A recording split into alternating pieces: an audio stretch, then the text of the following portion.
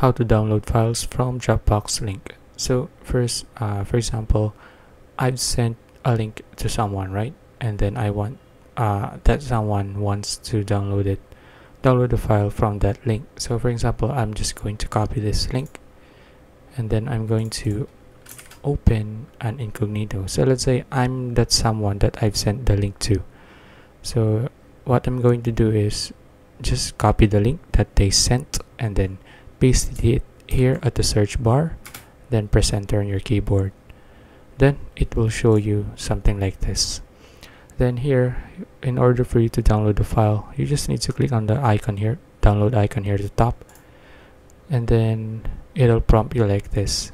Don't worry, you just need to click on or continue with download only. You don't need to log in, and then just click on save, and there you go. Now you've just downloaded the file. Okay, so that's it. If you found this video useful, please like and subscribe for more videos like this. See you in the next one.